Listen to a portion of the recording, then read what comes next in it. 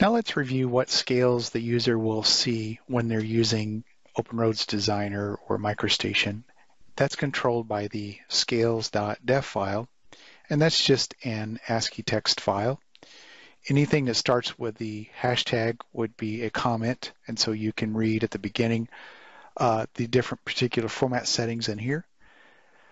The heart of this file will then show the different scale ratios.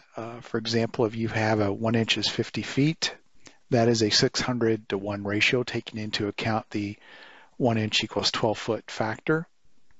1,3 means that this scale setting is available for international foot and for survey foot. 2 means that it's available for the metric environment.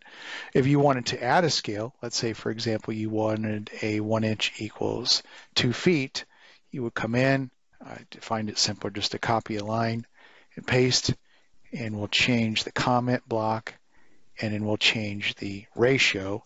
That would then give us a 1 inch as 2 feet as an option. Now, if 1 inch is 2 feet is not stored in the system, and so it just shows you in the drop down the word shown here, you can go ahead and put in whatever comment you want. So if I wanted to say 1 inch equals 2 feet and have that show up in my drop down, that is acceptable as well.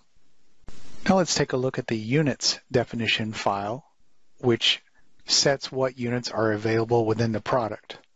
And again, this is an ASCII text file, so it would come in and take a look at it. One of the things that you're going to be looking for is this the latest formatted file? In other words, do I have a file that's 12 years old that doesn't have all of these columns? That would be one thing that you're checking for. And based on your units, whether it's metric or international foot or survey foot, you will see that designator out here in the very last column right before the comment. Number 2 is for metric, number 1 is for international foot, and the number 3 is for survey feet. And the way that this works, if you were working in survey foot, for example, your first series of columns before the semicolon shown here, for example, this line represents survey tenths. So these are just the different abbreviations for the suffix of that particular dimension. And then you have your numerator and your denominator columns that designate the actual math to determine those unit scales. And so there's survey tenths is highlighted here. Here we have survey inches. And then lastly, we have a survey mile or a mile, and then also a survey foot, a couple of or 3 different abbreviations for the survey foot.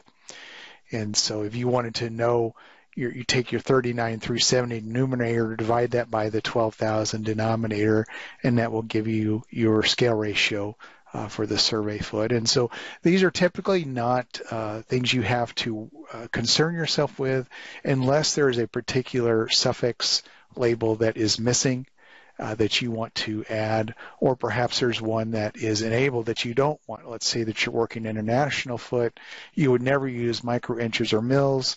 You can come in then and pound out or comment out that line or those lines, and they would not be available when setting the working units within a design file.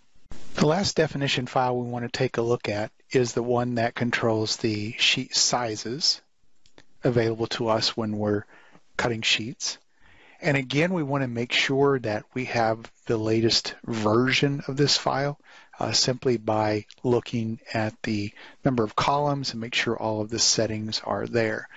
This is the file that we can modify to add additional sheet sizes. And so, for example, ANSI D is 22 inches by 34 inches, no margins, and it is available to us in the first set of units, which is going to be inches. We also have another set of units called millimeters for the metric environment.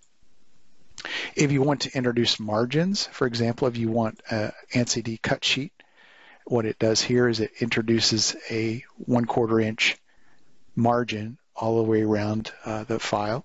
If you wanted to add something, for example, like for stacked cross-section sheets, in this example here, we have a really large height, and then the width is a standard 36-inch or 3-foot wide roll, but a really tall piece of paper. So you can come in and put custom sizes in here as well. And when you are setting up your sheet C definitions, you would be able to then select the appropriate sheet size from this particular text file.